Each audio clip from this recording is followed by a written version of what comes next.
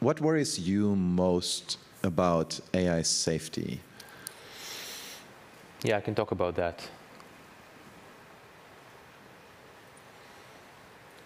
So let's take a step back and talk about the state of the world.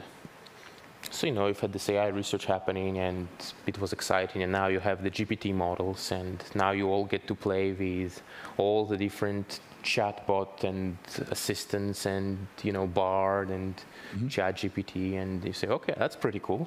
It can do things. And indeed, there already are. You can start perhaps worrying about the implications of the tools that we have today. And I think that it is a very valid thing to do. But that's not where I allocate my concern. The place where things get really tricky is when you imagine fast forward in some number of years, a decade, let's say. How powerful will AI be? Of course, with this incredible future power of AI, which I think will be difficult to imagine, frankly. With an AI this powerful, you could do incredible, amazing things that are perhaps even outside of our dreams.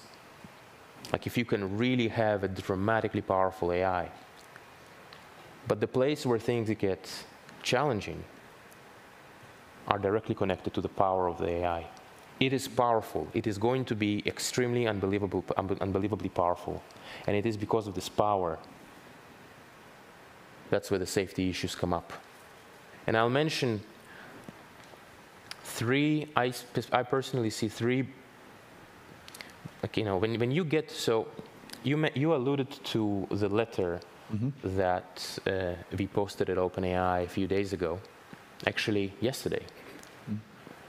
About some ideas that we think would be good to implement to navigate the challenges of superintelligence.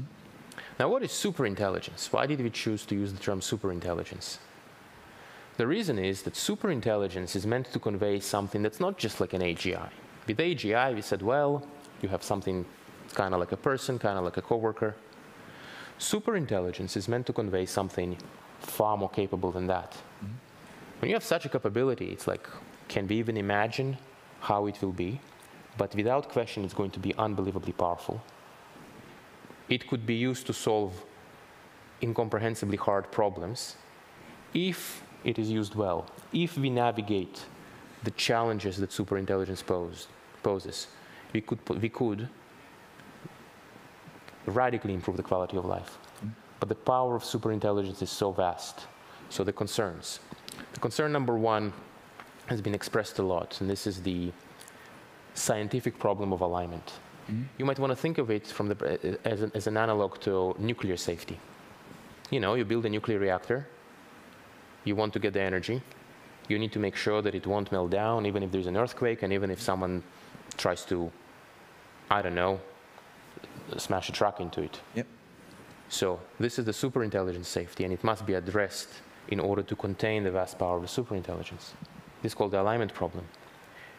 One of the suggestions that we had in the post was an approach that an international organization could do to create various standards at this very high level of capability. And I want to make this other point, about the post and also about our CEO, Sam Altman, congressional testimony, where he advocated for regulation of AI. The intention is primarily to put rules and standards of various kinds on the very high level of capability. You could maybe start looking at GPT-4, but that's not really what is interesting, what is relevant here, but something which is vastly more powerful than that. When you have a technology so powerful, it becomes obvious that you need to do something about this power. So that's the first concern, the first challenge to overcome. The second challenge to overcome is that, of course, we are people, we are humans of interests. And if you have superintelligence is controlled by people, well, who knows what's going to happen. I do hope that at this point we will have the superintelligence itself try to help us solve the challenging world that it creates. This is no longer an unreasonable thing to say. Like if you imagine a superintelligence that indeed sees things more deeply than we do, much more deeply, can understand reality better than us, we could use it to help us solve the challenges that it creates. Then there is the third challenge, which is the challenge maybe of natural selection. You know what the Buddhists say, that change is the only constant.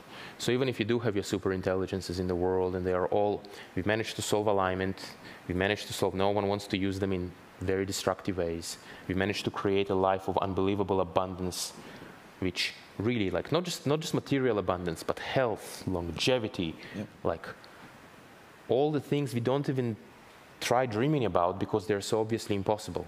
If you've got to this point, then there is the third challenge of natural selection. Things change. You know that natural selection applies to ideas, to organizations, and that's a challenge as well. Maybe the Neuralink solution of people becoming part AI will be one way we will choose to address this. I don't know. But I would say that this kind of describes my concern. And specifically, just as the concerns are big, if you manage, it is so worthwhile to overcome them. Because then we could create truly unbelievable lives